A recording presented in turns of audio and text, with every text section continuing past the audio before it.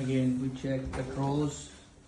If the drawers has any cockroach droppings or any rodents droppings or any kind of pest, we definitely have a look.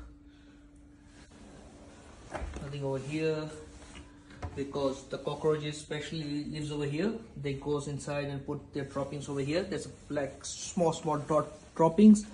We make sure that there's nothing over here, because the cockroaches loves to live in the cracks and crevices or in a small and dark place, and especially where there is open food, just like this one.